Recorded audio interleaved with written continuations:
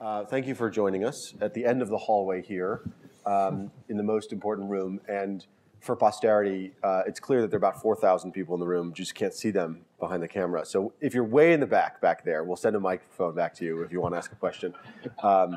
Otherwise, you can just get up and shout. But probably we'll be asking most of the people up close to ask a question.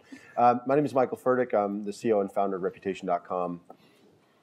The topic today is the internet for you or against you? And it's a very exciting and broad topic, but we're going to try to narrow it to the concept of data and how data are collected and used, and chiefly personal data, not data about businesses, but data about human beings, and how those data are collected with or without permission, with whom they may be shared, how they might be used, how they might be shared on. Is this basically a good thing? Is this basically a bad thing? And as in all things, we are capable of having a very nuanced conversation that is tepid, and instead we are going to try to have a controversial conversation that is exciting, that people will want to watch for a long time. I am very lucky to be joined by a distinguished panel, and there's also Andrew Keen on the panel. Andrew, that was a joke for you. Thank you very much. And it's a terrific group. It's a terrific group. You may know that I have a particular point of view on this topic, but I'm going to simply stick to the role of moderator and invite what I think will be a very exciting discussion. We're going to do a couple things differently. We're not going to do intros. I'll do a one-line intro for everybody and get right into it. And we're hoping to make this as interactive as possible. So I would welcome interventions. I'd welcome questions. I'd welcome jokes. And simply, the only thing we won't accept is an ad hominem attack, except if it's about me, which I will probably weather if necessary. Andrew, we're going to go straight to you. So Andrew is a very exciting person. I think of him as the Christopher Hitchens of the internet. And I think he thinks of that as a compliment. Andrew has written extensively on the internet and is sort of your contrary-wise contrarian type who writes about the internet. He's the guy who says that the internet has produced bad art, bad culture. He has most recently written a book or published a book called Digital Vertigo, which is about how the social, that he calls something called the social media is actually bad and atomizing and fractalizing for people, places, and things in the world. And he is now, I am privileged to learn, writing a book called The Internet is Not the Answer, which is literally going to be the follow-on in a way to Christopher Hitchens' God is Not Great. And here he is. Andrew, can you please begin by stirring it up and tell us how, with respect to data in particular, the internet is against you? Thank you, Michael, and it's nice to be here. Well, my other book, the book that just came out, Digital Vertigo, is a remix. I like to think of it as a remix of Hitchcock's movie Vertigo, which, as I'm sure you all know, is a movie about how someone fell in love with something that didn't really exist, or the blonde woman turned into a brunette, the beautiful heiress in San Francisco didn't really exist. And I think the same is true of what's happened on the internet in terms of business models or lack of business models or lack of obvious business models. What's happened on the internet with all these free services, free products, is that consumers have been tricked. I mean, consumers aren't very smart, and in some ways, I guess, just like Jimmy Stewart in Vertigo, they deserve to be tricked. But they don't have their eyes open. They don't understand the way the world works. So I just heard some woman at the main hall talk about MOOCs. I wrote it down, what she said. If I confirm my pad, she said, it's this idea that everyone can always have everything. So she was talking about these MOOCs, which are the next big thing, which, in other words, the next big disaster. And she said, MOOCs is this wonderful thing, anywhere, anytime, at no cost, which is, of course, absurd. It's a lie. I mean, maybe she wasn't consciously lying, but the same is true of all these services on the internet, the Facebooks, the Google Pluses, and all the rest of it, is that they're free and they're claiming to represent humanity and service everybody and enable the social and all the rest of it. But actually, they're in the business of acquiring our data and packaging us up. So like in Vertigo, where Jimmy Stewart essentially became the product, when you sit around a table and you don't know who the full person is, it's us. It's all of us. So in terms of all this data, we have become, and again, I wish I'd been the person who said this originally. I don't know who said it, but we are the product. We've been packaged up by all these services. And I think we need to pay for our stuff. I think that the free model is a failure on every level, except for the people who have made a huge fortune from these services. And we need to be much more honest, using, again, the words of Silicon Valley, transparent, in terms of making sense of this world. Is there anything that in particular worries you, apart from kind of low-level anxiety or kind of a general sense that it's bad? What do you think are the outcomes that worry you? I think there was a great book called The Information, which you should all read about. And at one point, The Information? Yeah, it's called The Information. It's by David. Who wrote The Information? I was just trying to remember his name. James Gleick. James Gleick. It's a really good book. There you go. There's So James Cham busting out. So good I forgot his name. James Gleick, The Information. Gleick. And at one point he says, we've become data. He's got this whole kind of scientific argument. And I think what I most fear is us becoming data. What I most fear is the idea that humans can be reduced to data and that we can be bought and sold as data. So just as I don't like the idea that we've been unknowingly packaged up as the product and sold to these big advertising companies, I also don't like some of these solutions, maybe some of you will come to it, the idea that we can make money through selling ourselves as data on the network. I think it reduces us, it trivializes us.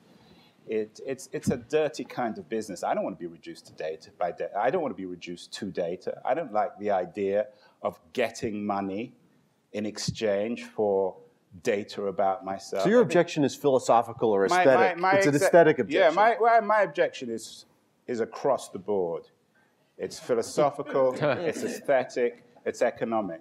Is it political as well? And absolutely. It's political in the sense that I think it encourages a culture of rights rather than responsibilities. Although in a sense, culture of rights. It's a consequence of that. The internet is generating this idea that we all have these rights. It's built around the cult of the consumer.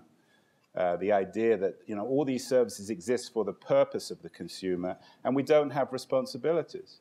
And again, I think it's part of the kind of dishonesty of what's going on. People are not acknowledging the way this system works fully.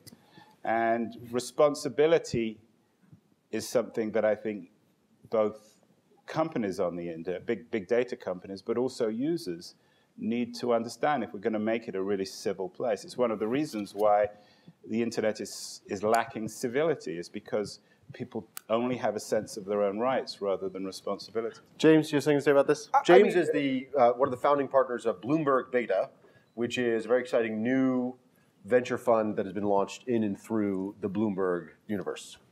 And so I think that much of what Andrew says is right, but it's right in the same way that the King of England 300 years ago would have complained about dirty capitalists who are trying to steal money from him and take advantage of the fact that he naturally owns all the land and that life is much nicer when he's the one who's able to tell everyone that they should be he should be able to pay, he should be the main patron for Shakespeare. And on the one hand, I agree that sort of for the small number of elites who right now have access to lots of data and who really understand themselves and are super enlightened, that they have a good time, right? But I would argue that sort of what's misunderstood in this line of argument is that you have this chance to expand the pie enormously, and there's a great deal of value that's being offered to people all over the world thanks to something like a network, right? And on the one hand, I would agree that in the same way that the early days of journalism, sort of you think about the rise of journalism in the 19-teens with Pulitzer, these guys were like muckrakers and they were ridiculous and they were gaudy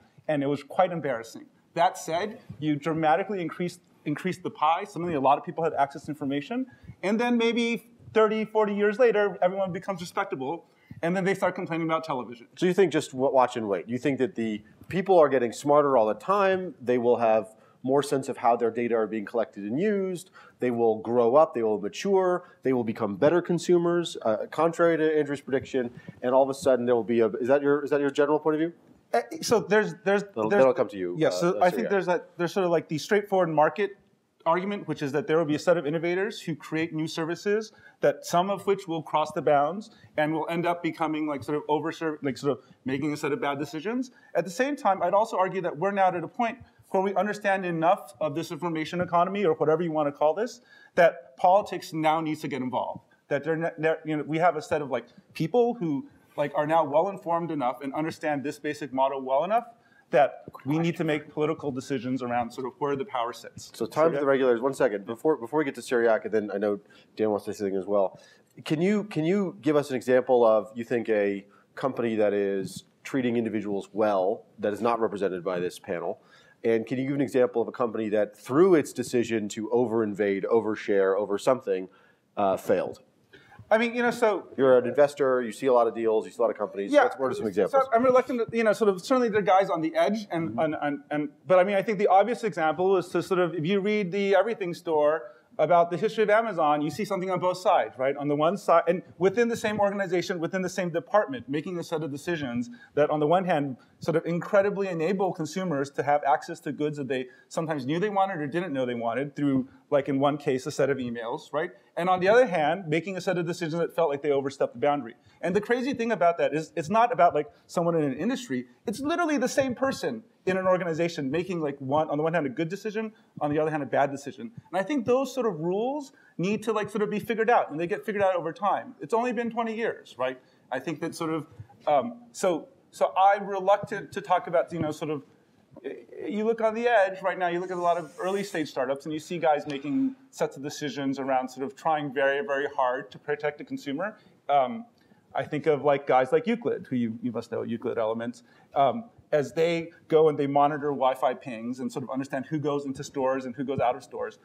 They try very, very hard to protect consumer interests. On the other hand, you have to ask yourself, what if someone else comes in, undercuts them? They're sort of maybe less savory about how they treat the consumer, and will they win? That was the article about Google versus Facebook. Yeah. Google was not willing to sell certain data or give access to certain data, and then Facebook were, and so the CPM battle began. Cyriac, you're the CEO and founder of Shopkick, which is a very successful startup that is. I'm going to summarize it, then you correct me. You are giving consumers very interesting and appealing offers when they go inside stores. Major retail stores, based on information that you may know about them and also the stores, and targeting offers to them live in the store to give them a kind of a discount, a special access to a product. Is that right? And can you as a guy who collects data, has made decisions that may or may not be pro-privacy, pro-consumer. Can you tell us how you navigate this important line, what you think is going to be the future? Okay, so first of all, yes, it's correct what you're saying. Shopkick is an app that allows you to see which products are hot around you that are interesting at the stores that you know. But it also doesn't only just give you discounts, it also gives you rewards just for being there. So the moment you walk through the door of a Target store or of a Macy's or a Best Buy, you earn rewards. The rewards come in the form of a currency called kicks.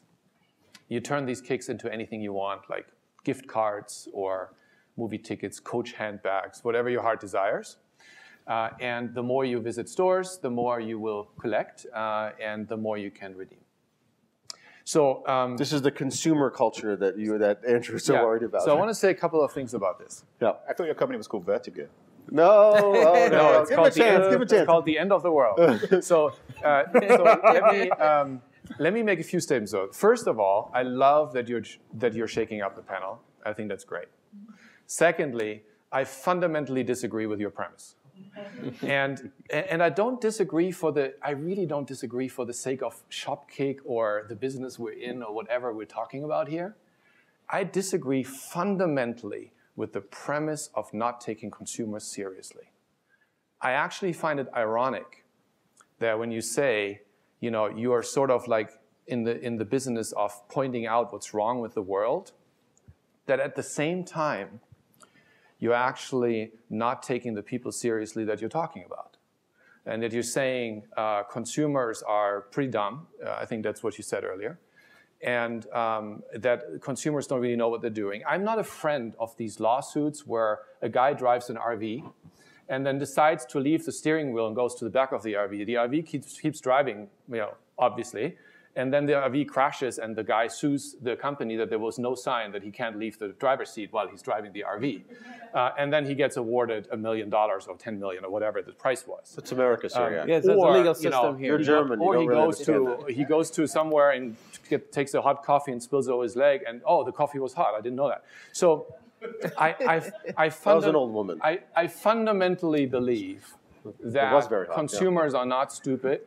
And I actually believe it is in all of our interest to take consumers seriously because we are all consumers. So if you're saying consumers are dumb, you're talking to yourself as well.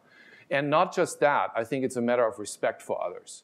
And I actually think consumers are not dumb at all. And the example you can take, there are many examples. You can take Facebook, the company that you probably hate the most, when they launched iBeacon. When they launched Beacon, not iBeacon, that's something. Yes, when they launched Beacon a few years ago, it didn't go down so well with consumers. They knew this was going too far. They didn't want it. They voiced their opinion, and it was retracted. And so I think consumers know very well what they're playing. So you think you're actually creating a culture of responsibility, not just a culture of rights, as Andrew says. I find it patronizing. Patronizing. To talk down to consumers and say, you guys don't know what you want, you have no clue what you're doing. In fact, I think people know very well what they're doing, and especially the younger generation that grew up in the digital economy knows very well what they're doing. For example, take Shopkick, right? At Shopkick, we have a very strong belief that consumers are the kings and the queens, and that no one else rules. And this is not lip service. This is what we believe. This is what we're built on. We would be stupid, by the way, if we didn't believe that. I just want to point that out. This is not a PR thing. You're just plain dumb if you build a consumer company and you think the consumer is not queen or king. Then you're just plain stupid because it will backfire. And it's only a matter of time when you please the retailers, when you please the brands, in moments of decision making. In most cases, we're trying to create a win-win-win. It's actually working very well. The retailers get foot traffic. The consumers get rewards. They get better deals. And the brands get product engagement. We heard from Jim, engagement in everything. People hold up products, literally, scan the barcode. They're holding it. They're getting extra rewards for that. So there's a win-win-win. But there are points when you have to make a decision. Do you go left or do you go right? And you can't always please everyone. And in that moment, you have to have your true north. And the true north needs to be, in a consumer company, the consumer. That means, for example... Are there successful consumer companies that you think of on the internet that do not actually have this very enlightened attitude that you clearly have towards consumers? Or do you think all successful entrepreneurs in the consumer world also think of consumers this way? So I think the question is answered with this way. Short term, there are a lot of companies that don't respect consumers. Long term, there are none of them. Because they won't survive. It's just a matter of time. You can make a lot of money in a short time by doing bad things. It's very easy. You know, we all know that. There's lots of ways to scam people. And in the long run, this will always come back to you. Life is very fair in the long run. So let's take a concrete example that may not be in the service of your opinion. So there are data brokerage companies and data collection companies that have collected data for a long time, and then we'll get to Dan in a second. And yet they have been very reluctant to show consumers what they know about them. And so I wonder how you integrate this clearly very passionate and well-articulated point of view you have with very successful companies that have been around for 30, 40 years, that have huge amounts of data about consumers, that service consumers and give products to consumers, that do not express a willingness to share with their consumers even what they know about them, won't even give them a copy of the data they have about them. How do you square that? I love that statement. Great. So I completely agree with you that is a problem, and it does exist. And it exists particularly in those industries that need a major shakeup. For example, do you love your cable provider? No.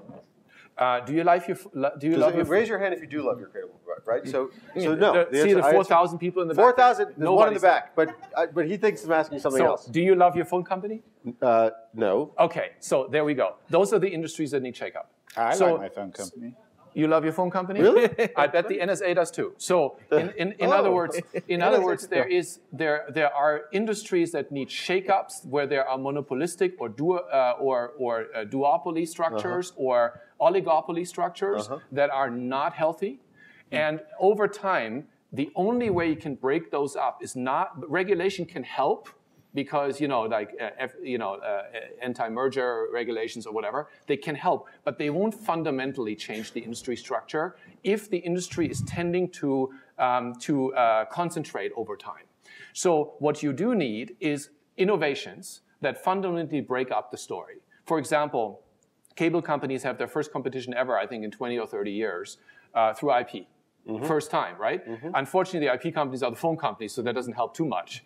But there will be another innovation. There's other stuff that's happening. There will be another innovation coming that will help break that up. So I Personal completely agree satellites. with you. Those companies, those industries need to be shaken up. Okay, so I love this comment because it's a pro-consumer, pro-entrepreneurship, disrupt everything thing, which is good for the entrepreneurs who are here. Dan, you've been very, very patient. Dan is the partner in charge at Accenture of innovation for Accenture, strategy for Accenture, and travels all around the world and teaches people how to think about these things. So Thank you. Yeah, I'm a consultant, so I did a little bit of homework.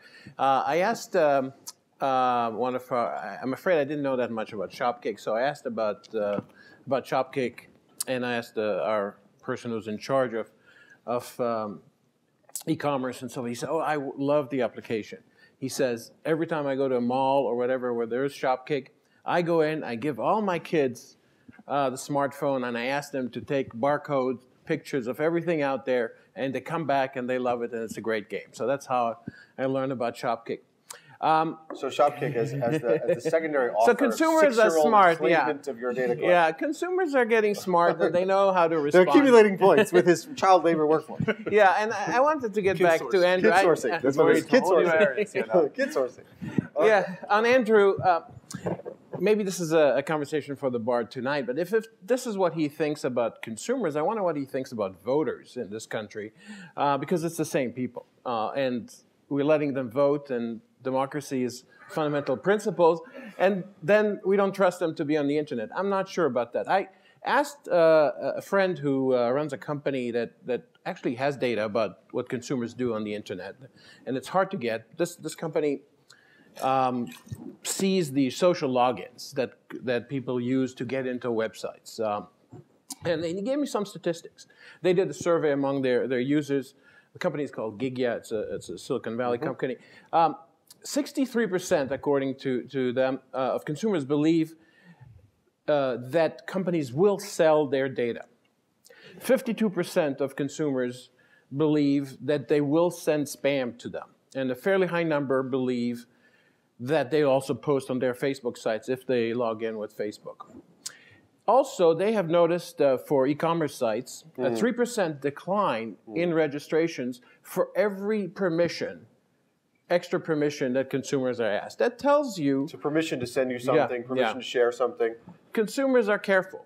Another anecdote there, that's more one data point, but companies that agreed not to do those things saw a 300% increase in conversions. Because companies consumers that do not require permissions get higher conversion rate through the funnel. Took the permissions off the website. Yeah.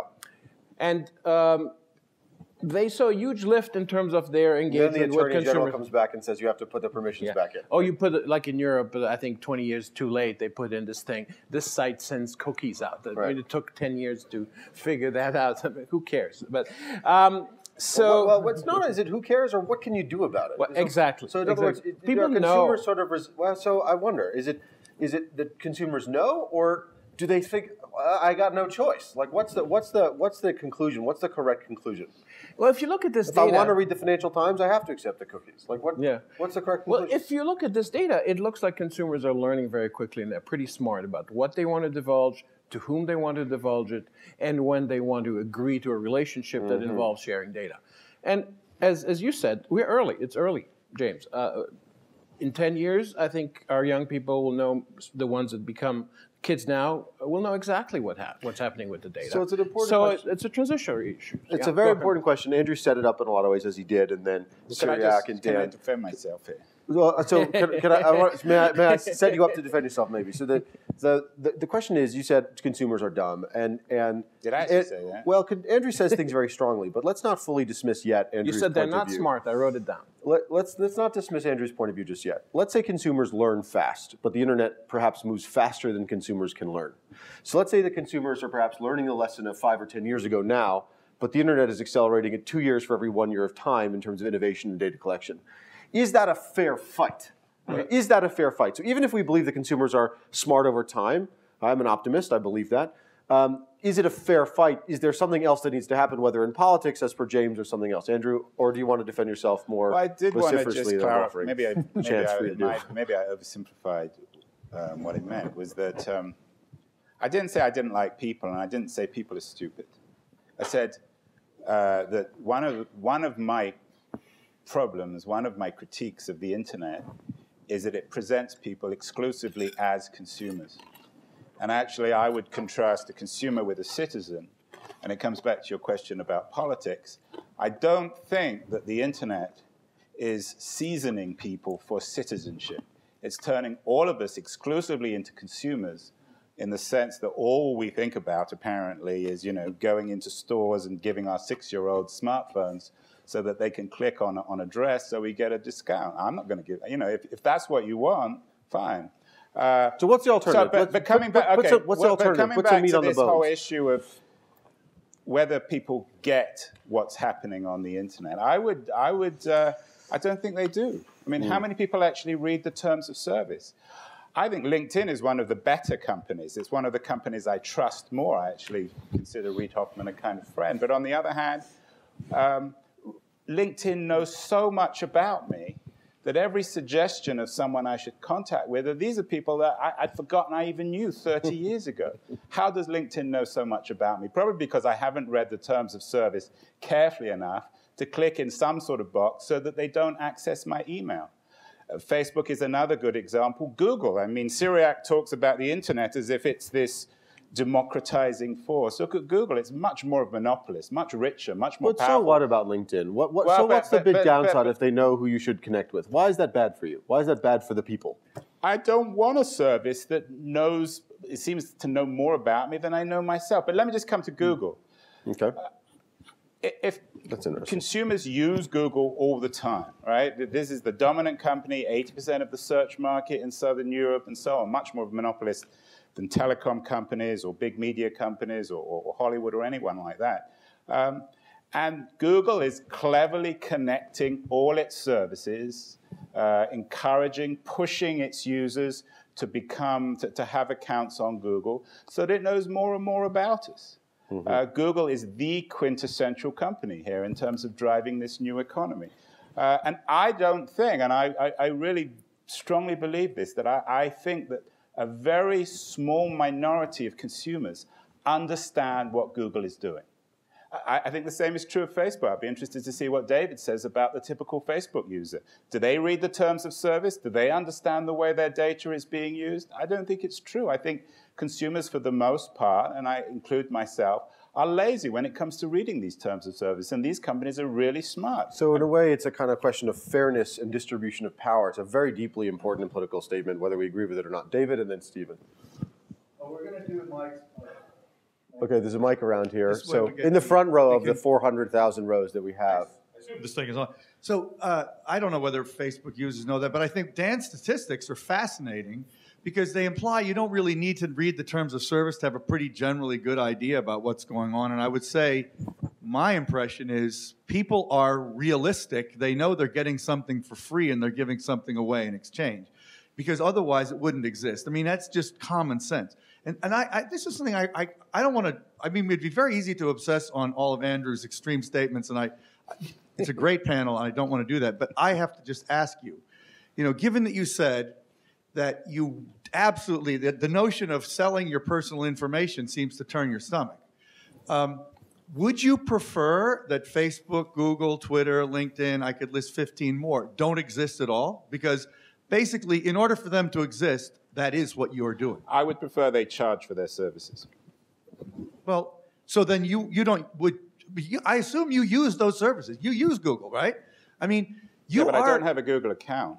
Yeah, but you know what? They're still targeting you with advertising. That's a sale that you're making. If it's not cash, it's usage in exchange for your data. I would personally, and I'm a typical consumer in the sense that I do use Google. I'm not on Facebook. I'm not on most of the networks.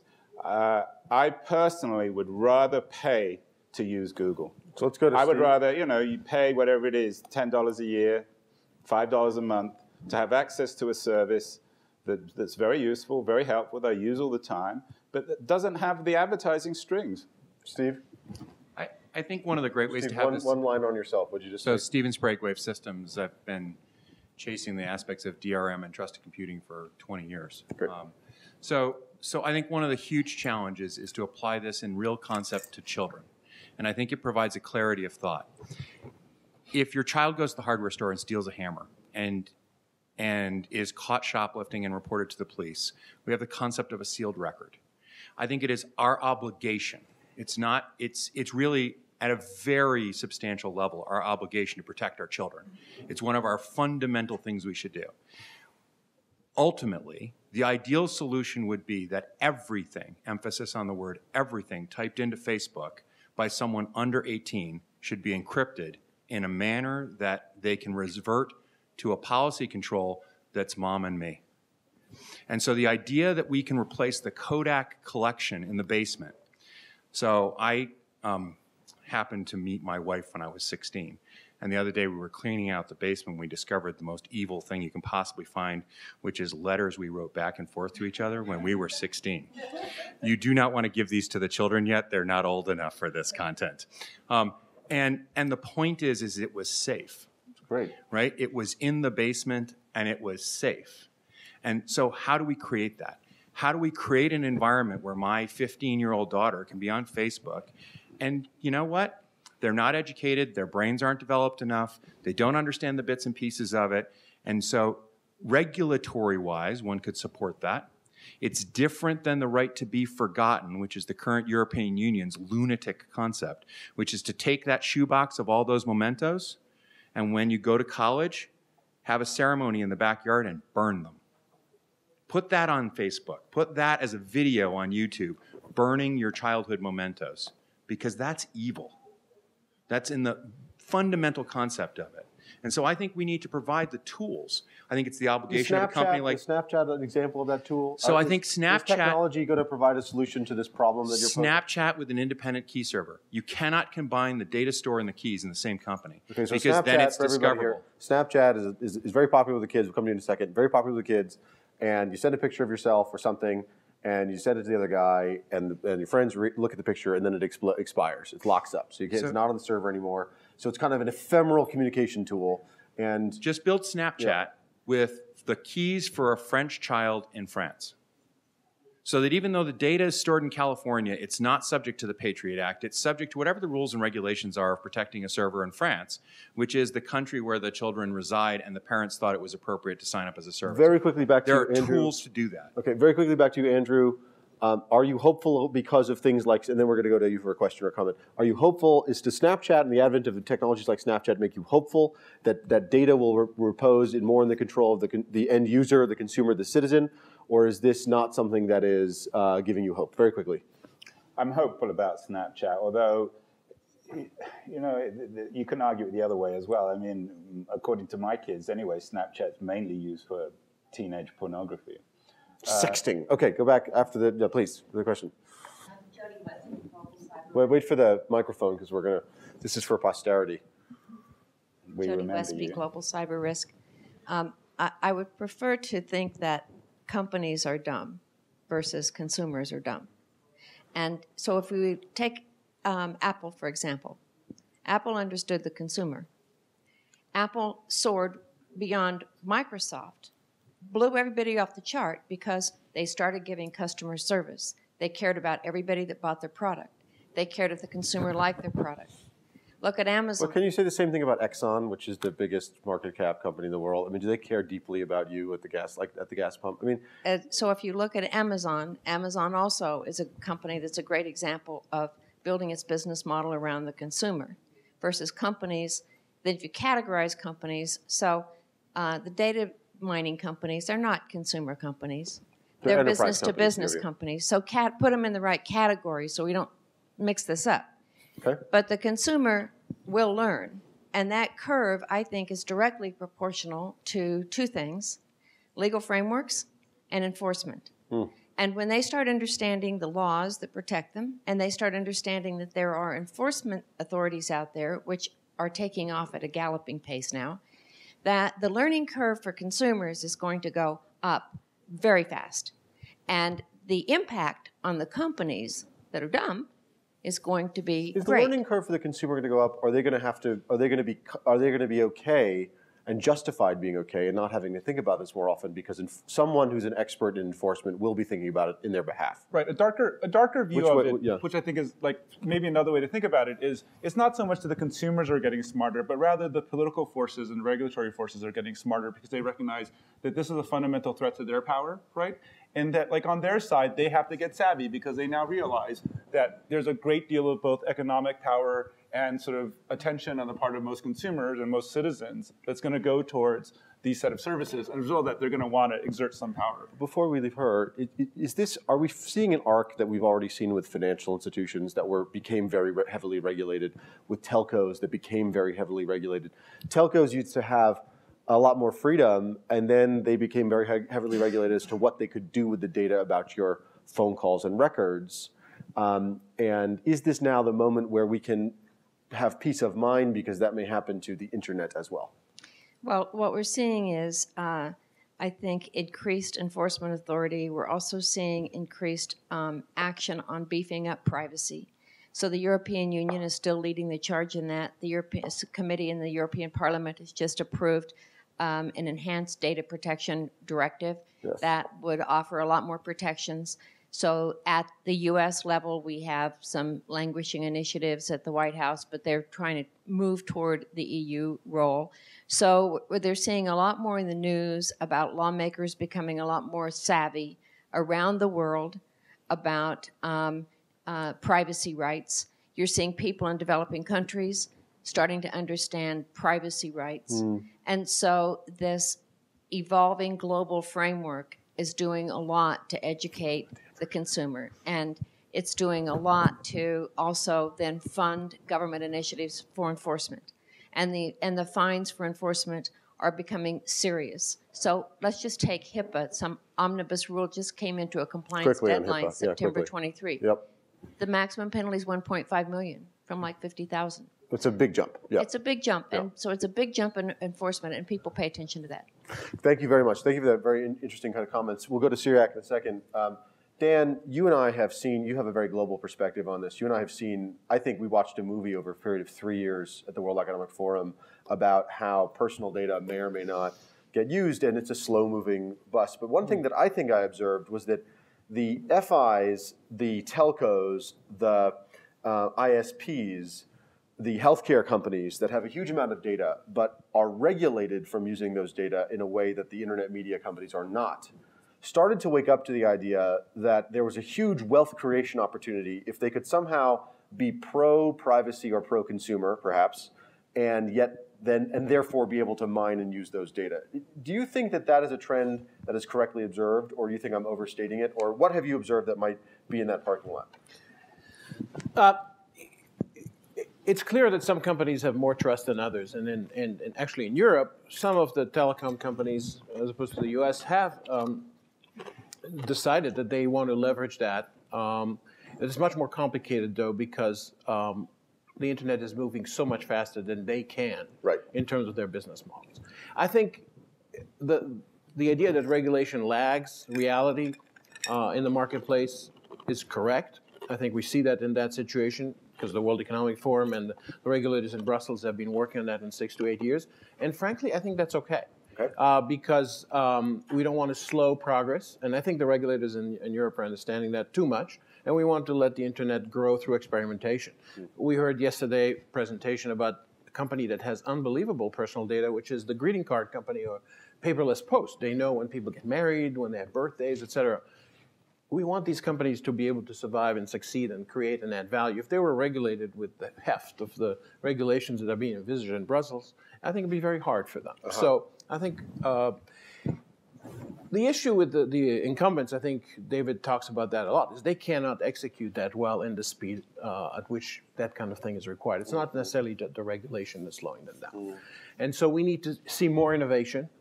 And maybe the incumbent companies that have the brand and the trust buy the innovators and create those businesses. But for the time being, it's fairly slow. Cyriac, you wanted to come in, and maybe on this point or another point. Can you come in?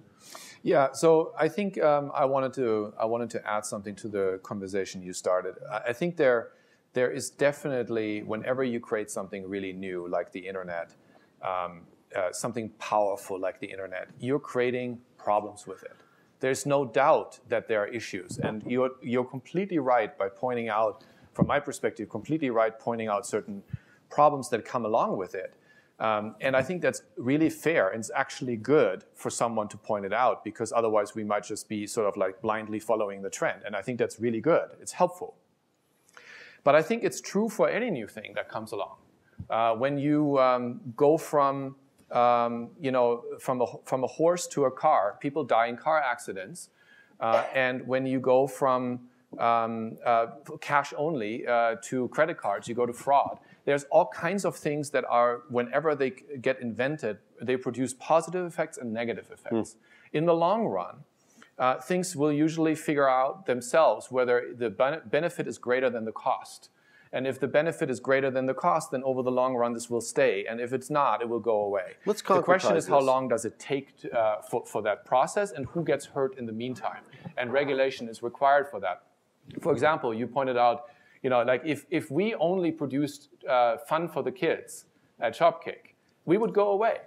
So we have to produce $500 million in revenue a year for our partners now after 4 years. And we have to produce 30 to 60% incremental revenues per user who's using Shopkick. If we don't, we're gone. And that's fair. So in other words, things have to pan out over time. And it's good to have a warning signal from somewhere. What I don't agree with is the conclusion how we should change it. Quickly, before we get to Andrew, can you give us, without revealing anything that's too secret about your company, is there a moment that you can recall for us that very concretely puts some meat on the bones of this discussion, where you decided to do X that would be give consumers control of their data versus Y? Is there a choice you made not to do something a certain way about consumers' data and their relationship to their own data that you can tell us to concretize this for our discussion?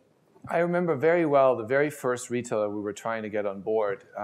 And the first retailers, the first one ever was Best Buy, and we were building an alliance, right? We were basically saying, hey, you can earn kicks everywhere at multiple retailers, and it will be great because with an alliance, everybody benefits. The more power because of the combined consumer power. And then the question, of course, that came back was, well, who else is in the alliance? Well, unfortunately, right now, it's just you. But there will be others. There will be others. And so in that moment, conversations obviously also began of, who owns the data? And when somebody walks into a store, that's really powerful. It's great information. And the question was not asked because they wanted to misuse any of it. It was asked because they thought it could be very useful. And that's true for almost any retailer we talk to. Of course, that's the first question. Do I own the consumer data? Do I know who's walking in? And the answer is no, you won't. And the answer is no, because if we disclose that, the consumer wouldn't know that. And they wouldn't understand why. They wouldn't get an immediate benefit from it. So there is going to be a perception of a lack of respect, which breaks one of the fundamental rules, I think, of data usage, which is respect. It's the golden rule, how you want to be treated. How I want to be treated, I should treat you. Okay. And then the other thing is there's no immediate value, so I can't really deliver that either. So the answer is no. However, and this is very interesting because it points out when it can be useful. If you were to log in with your loyalty program number from that store and link your loyalty card from that store in our Shopkick app, which we hadn't done yet, but we might do it one day, then, of course, it's totally fine to share the data. Because you've already signed up for that program. You want them to have data in return for whatever they offer you. So there's a very clear choice here, and I think it's a very clear red line. That's very interesting. You can always ask yourself, would I want that? That's very interesting. And the answer is no, you can't do it. Andrew, you wanted to say something, and then I think one of the reasons I actually like this event, David's event, is because it treats what's happening in digital society. Ericsson do the same thing. As a major moment in history. This is equivalent to the Industrial Revolution in most respects. It's the new thing that's changing everything. And I think this idea, well, we've been through it before, we don't know what to expect, is wrong. We need to, and I do this in my book, Digital Vertigo, we need to think historically. We need to understand that what's happening now is as traumatic and profound and destabilizing, and also in some ways very positive, as the Industrial Revolution. And the only way the Industrial Revolution worked out is because it was regulated. The only way it worked out is because Government was strong, and they understood that you needed to respect labor laws and all the rest of it. Data issue is the 21st century version of environmentalism. But the word safety. Unions drove safety. Right. But the problem with this is that bound up in the internet, and I think Stuart Brand is a perfect example of this, is a kind of and this comes out of the hippie ethic, is a left libertarianism that rejects authority, rejects government. And so the internet, as Brand and Markov and everybody else understands, was created by people who rejected the idea of authority. It's all edge and no center. So the problem now, in a world in which it's kind of spinning in some senses out of control, is just when we need regulation, just when we need some adults to control what's happening, the government is increasingly undermined. People don't trust authority. Politicians are disrespected. So that's the challenge of how to reinvent authority and government in a world which seems to be controlled by the edge rather than the center. Very interesting statement. Patty, I'm calling on you, and it's unsolicited, unexpected. So you can just say, pass if you want to. But Patty, you run a conference for founders of companies. And what occurs to me is you see a lot of, therefore, founders of a lot of different kinds of companies, both in North America and in Europe chiefly, is what I understand. Are you seeing any entrepreneurs or a growing number of entrepreneurs who are interested in giving consumers more control over their data, or are you not seeing any growth in that set of entrepreneurs? And there's a microphone right behind you. And you can also say, I don't want to talk about this. Is it a phone a friend? No. Phone a friend. Lifeline, right. So many of these issues are sometimes binary and quite black and white. And I think in issues of data protection, of which Europe would diverge quite strongly to kind of sentiments, or at least the philosophical views of America. I feel entrepreneurs, by and large, those I've interacted with, I'm not really too sure, I'm not positive if they respect consumers or don't respect consumers. I just think it's a spectrum, and it's a constant battle. If seizing more information from the hands of consumers helps your company grow, then you'll optimize for that outcome.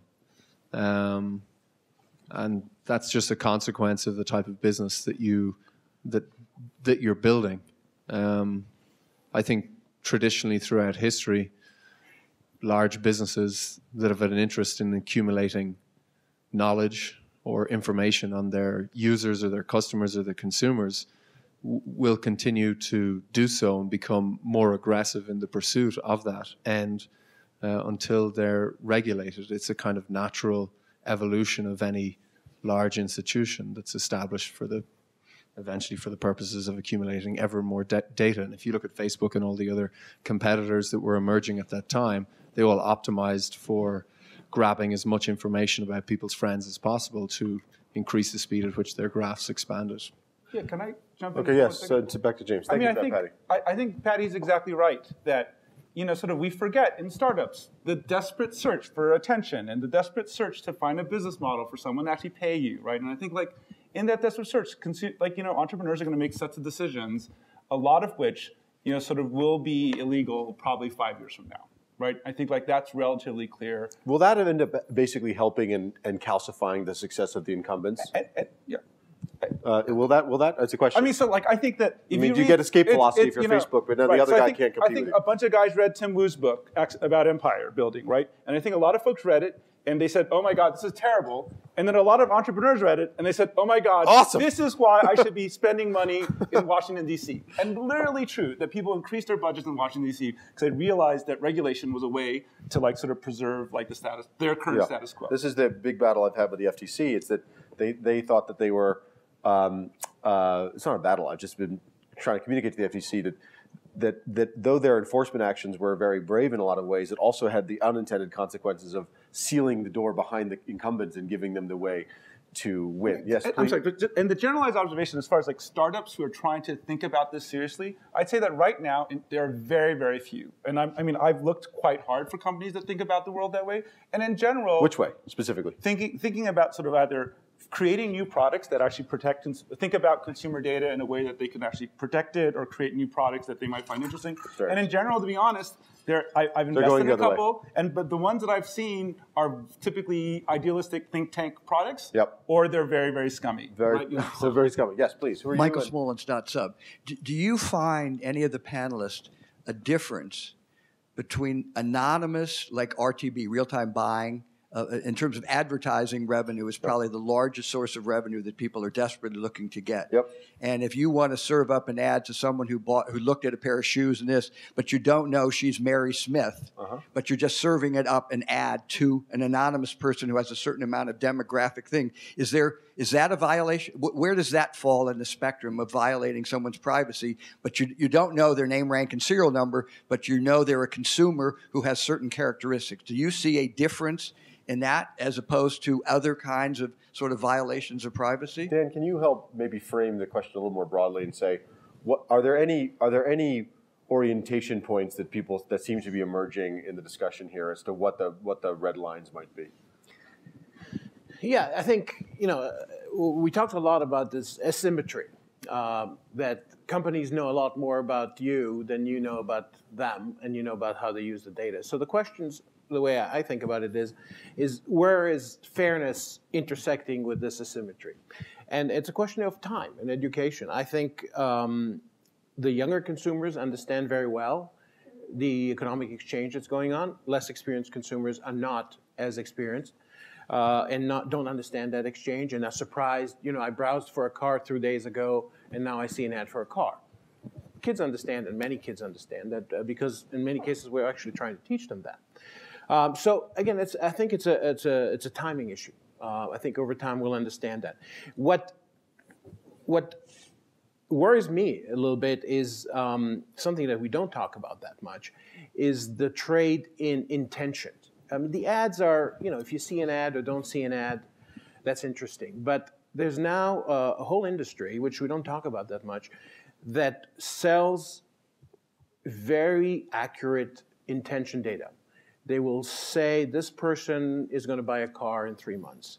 This person is interested to the Kaplan group here in secondary education. We have tracked them over the internet. We know that they'll probably sign up for a paid university degree or something like that. And that is beyond, I think, what consumers know that is being sold and traded. And that's not $2 a transaction. That can be hundreds of dollars. Yeah, hundreds. And that, I think, is something that there's not enough transparency. So in terms of kind of the goalpost, while I think some of the basic things we've had enough time to understand and educate, some of these more sophisticated things, and that billions of dollars in R&D are going towards this intention market, maybe hundreds of millions, I may be exaggerating, but a lot of money, that is something we don't quite understand. And that's where I would tend to agree with Andrew. This is right here the nexus of the debate right now. But it's not some obscure company. 5 years ago, Eric Schmidt gave an interview to the FT, and they asked him, "Where do you want Google to be in the future and in 5 years?" And Schmidt said, "I want us to know our users so well that we'll know what they'll want to do, and we'll know what jobs they want more than they know themselves." So this is not some obscure, slimy little data company somewhere. These are the big companies who are getting into the intentionality business. Big billions of dollars of investment, and we're going to work down the chain in a second. And the critical thing, Sandy Pendleton at MIT has shown, as others have shown, that you can tell where people are going to be in 20 minutes with a high degree of consistency and reliability very frequently during the week. So the question remains, can consumers keep up with the pace of change? So Google Glass is now on the street. Soon you will be understood as the person who has been viewed through the Google Glass. Then they will be able to track your weight over time. And then those data will end up in the hands of some insurance company who will decide whether you're getting fatter or thinner over time and how close you are to McDonald's every week. And that is not something I think a consumer today expects to happen. It sounds like sci-fi, but we're very close to it. David, can I jump the queue and go to this fellow who hasn't spoken yet? Hi, I'm Jim Grove with Cisco. I've been studying a lot about the Internet of Things and thinking about the data issues and everything. And there's a couple of things. One, I tend to agree with you about that the market will settle where people do the right thing. I think when we do the right thing and we give the consumer something back, I think of Mint. Mint is non-intrusive because they give me this great picture of my finances and they tell me when I'm spending too much money on a credit card that I'm using. Who here uses Mint? Right. Who here uses Mint, who used to use Mint and no longer does? That's interesting. That's the trend I'm seeing. I think some people just don't use it anymore. I wonder why. One of the things I think that there's an opportunity for here, and I was speaking at another conference when we were talking about big data, and I was in one of these sessions like this, and people were talking about how even within their own companies, the data that they're collecting, they're not even sharing because the data equals power, right? And I also was reading about dark pools and what's been happening in high frequency trading, and realizing that there's incredible value in the data, and there's going to be, as we instrument the rest of the world that's not instrumented yet, this is going to become even much more of a problem. I mean, because we're going to instrument everything. And so I think of myself as a consumer and I say, how come Ford gets the data from my car? How come I don't get that data and get to choose who gets that data? How come I don't get a chance to choose? Maybe United wants to pay me to learn about my American flights. How come I don't get to monetize that data myself? And I think there is a huge opportunity to build an exchange for data that companies will trade, that people will trade, that could be 10 times bigger than the amount of transactions and finance that happens even in our stock markets and currency and futures and all of that kind of stuff. Anyway, that's great. Anyone else who hasn't gone yet? And then we'll go back to the people who have. Is that done on the end?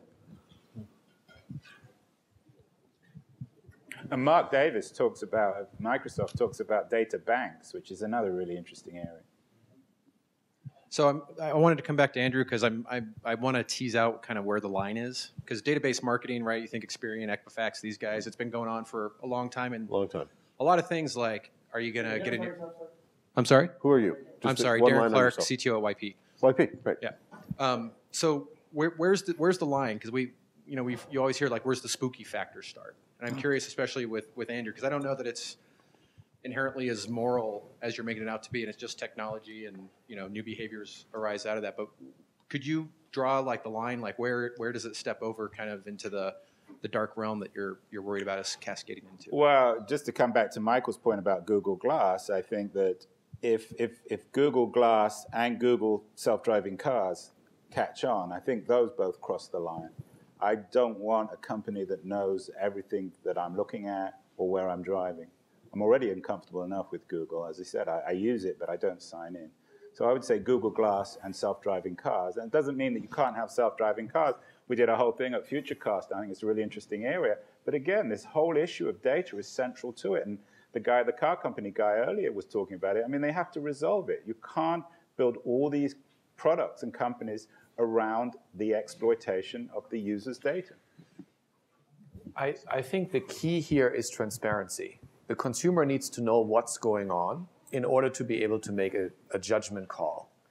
But you mean real transparency beyond terms and conditions transparency? No. Right? I'm talking about real transparency. Okay, so what does that actually look like in the field? Simplicity, like for example, that when I know I'm using a self-driving car, I have a very clear sense this data goes there and it's being used for that. And simple to understand, it's not in the fine print. I should be able to log into Google and see what they have. See my data. Right. You can. So here's the rule about transparency. The more a company in Silicon Valley talks about transparency, i.e. Google, the less transparent they are. Transparency actually equals opaqueness. Let's give Cyriac. So I agree with you. Let's stipulate for a second, Andrew, that transparency is a Silicon Valley fetish, and there are many fetishes in Silicon Valley right now.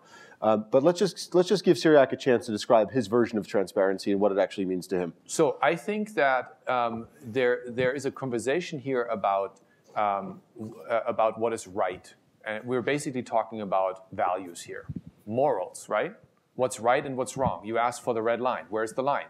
The line is a societal decision, really.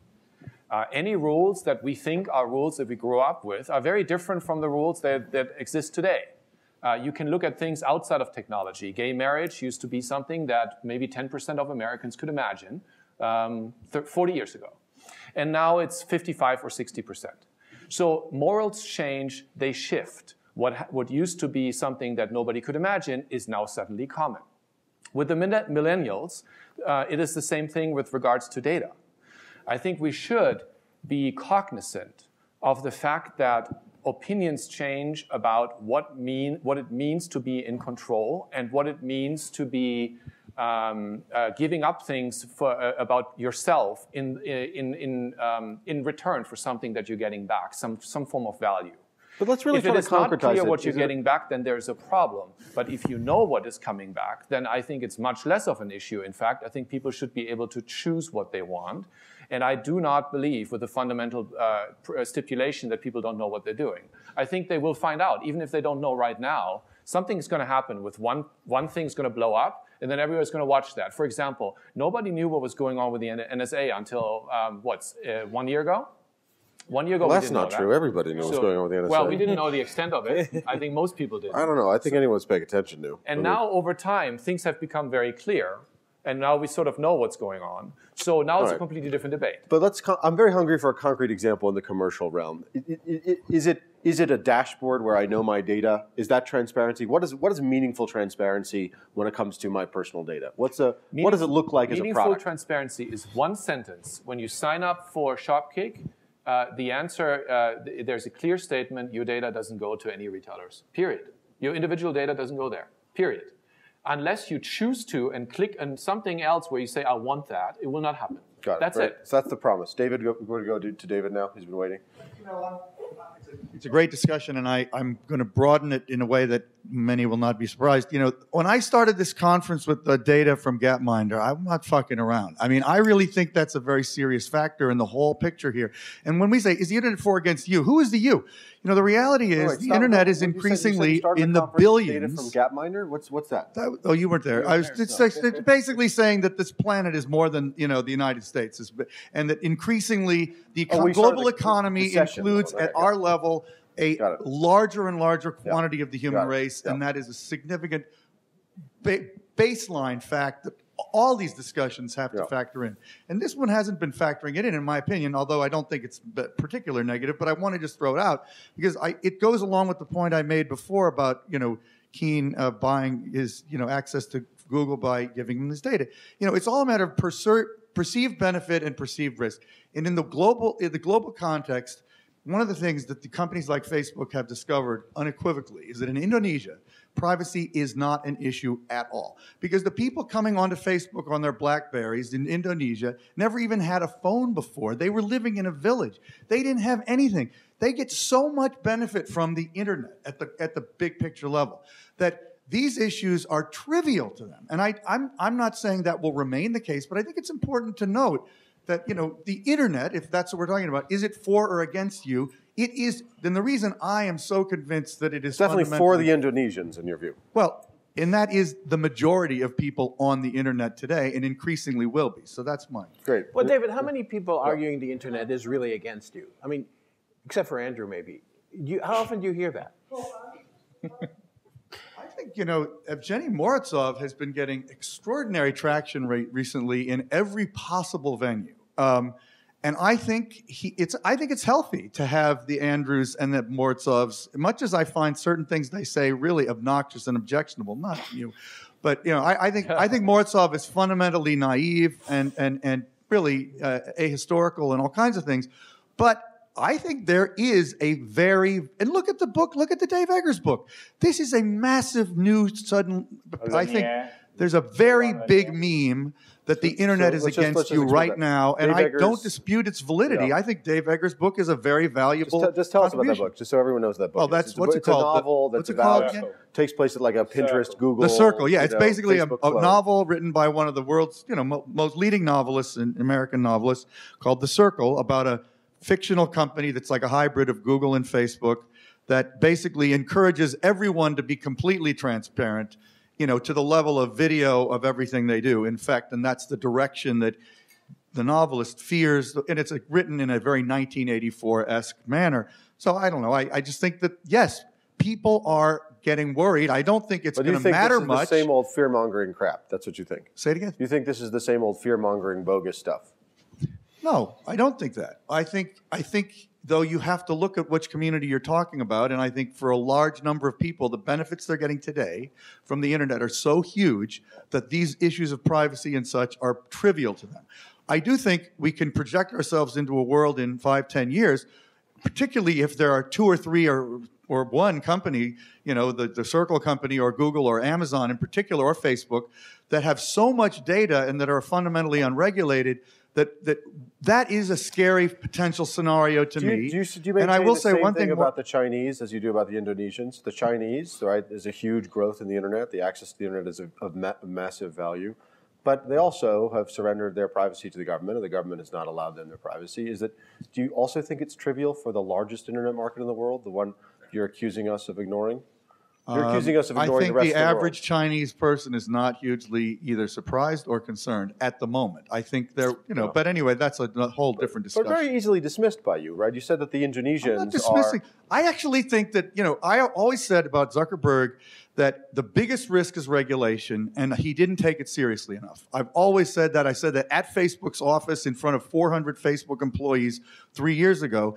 And, he has taken it more seriously since then, but he still doesn't take it seriously. Let's not make this another Facebook effect. Over there, yeah. I wish you were a shareholder because at least you get paid back for all this stuff. Jody Westby again. 2 quick thoughts. One that I neglected to mention is a huge driver for company awareness and consumer awareness is cybercrime, because it's the criminal that's winning and it's the criminal that's driving the regulators. And so a lot of the privacy breaches aren't the bad companies, it's because the bad guys are getting the data. So the cyber criminals are actually for you. They're raising this. They're raising awareness that will get you protections. Right. The second is a little bit of information will equal a lot of information. So the consumer, what you're going to see is down here. I think with the Snowden event, you're going to see this huge trajectory in public understanding of data mining. I'm so fed up with people saying, well, I don't have anything to hide, I don't care. But that's because they don't understand data mining. Yeah. And when they understand data mining, they're going to understand that this quote-unquote metadata that NSA's nicely wrapped around this legally protected information, this metadata, is actually something that's highly useful. And so a little bit of data people are going to understand equals identifiable data. And so that learning curve, when the public starts to understand the power of big data, companies that are stupid are going to be in trouble. James, are you, real quickly, James, and then Andrew. James, do you think that this Snowden moment or this moment, the zeitgeist, is actually stimulating consumer demand for protection of their data through regulation or technology, or do people just not care? I mean, on the consumer side, it's a fair question. On the enterprise side, it's a definite yes, right? On the enterprise side, I mean, I think every single CIO, or for the first time, is thinking about security because in a different way, rather than trying to convince the CEO that they should pay attention, now the CEO is yelling at them and saying, hey, sort of, have we done this and this and this, right? And I think like that shift is definite. And I think on the consumer side, these things take longer, right? I think we're going to see more vivid examples, and then I think, and then before you know it, like 5 years from now, like consumer sentiment will be different, and the expectation of the change will be different. And does the enterprise the place where consumers get protected? So if you look at the kind of the big protections against fraud, I think Cyriac pointed out towards fraud. Antivirus was another huge epidemic of the last couple decades on the internet, obviously. The enterprise took it upon itself basically to start locking down the threats. And that's where the technology and the innovation happened that ended up protecting end users around fraud and antivirus. I mean, to the extent that consumers get protected because of all this innovation that's happening in enterprise is sort of a byproduct, and it won't be the companies that sell to the enterprise, right? There's going to be someone who's going to figure out a new way to sell to consumers and a new way to communicate this. And I mean, it's just not going to be IBM. It's not going to be IBM. Andrew. So I want to respond to David because I think he's brought up the most important issue of all, and I think I strongly disagree with him. He makes the point, he compares somehow America and Indonesia and say, well, Indonesians don't care because they're, I don't know, I've never been to Indonesia, but he's implying that somehow they all lived in villages. And now they've got this wonderful new shiny thing, their smartphone. And so for them, it's really not a big deal to give up privacy or data protection. I think that's a kind of comment which one could suggest is extremely patronizing. And the reality of the next, Ericsson does great research on this, the reality of the next 15, 20 years. It is the Indonesias of the world and Africa's and the countries in Africa that are going to be coming online. And these people, I think, are much more vulnerable on the data front. And I think it's unacceptable to argue, well, they're really poor and they're really underprivileged, and so what's a little bit of data acquisition for these people? I think it's a very, very dangerous thing to say. I gave a speech in Oslo to a group of Africans when I was talking about this, and they were utterly horrified by this vision of the Internet of transparency. They all told me that the essence of their societies was of privacy. So I think this is this is going to be an even bigger issue in the next 20 years. And I think what Dwight's group is doing at Ericsson in terms of this digital society is really interesting. And companies like Ericsson actually understand what's going on in the rest of the world. We have to wrap. 30 seconds for each of them, and then we'll say thank you. Very quickly, Dan, 30 seconds. Anything, wrap-up comments? I think the discussion has been very good. I think we are at the junction point where government and regulation should come in. I think we have to be very careful about how we do that. I think we should remember the comment from the beginning of the conference of my colleague James, who talked about the $1 trillion surplus that was created by the Internet, and keep that in mind. So this is where I agree with David. I was in Africa myself. I saw them looking at YouTube videos of how to take care of their kids. That's worth an enormous amount of money. It may be worth a lot for many years, much more than the privacy issue. So I'm optimistic. I think we should let entrepreneurialism flourish. I'm not as worried about big companies. In every technological revolution, big companies started and eventually either by themselves they broke apart or governments helped break them apart. That's going to happen probably with those companies here as well. And I think there's enormous great value that can occur through disruption by the usage of data and by the usage of the Internet. Thank you. James, quickly, 30 seconds. I mean, net, I think the Internet is good for you, but it's also not your friend. And I think that we are at the point where, we need to make a set of political decisions, and there are now interests aligned, and there are people who are thinking about it in serious ways. And if you're out there right now, you should be getting involved on that policy side, because these are the decisions that are going to last for 50 to 100 years. It's very interesting. Cyriac, 30 seconds. I'm very excited about what's possible that wasn't possible just a few years ago. I'm even more excited about what's coming, the Internet of Things, the idea of sensors everywhere, the idea of the technology fading into the background, even of faces becoming interfaces and gestures and so on. So there's a lot of great things. At the same time, I think we have to find a way to have a debate on two levels. One is on what is right, what's the golden rule. In other words, what do I want to happen to me, and only that should happen to others. And secondly, about what kind of regulation is necessary to enforce that for people who have a slightly different moral compass that don't understand that golden rule. And I think the combination of those two things will help it. But I'm very excited about it, and I don't want it to stop. In fact, I want it to move forward faster because it's wonderful. But it has to go along with morals and with the right regulation. Andrew, bring us home. 30 seconds. 30 seconds.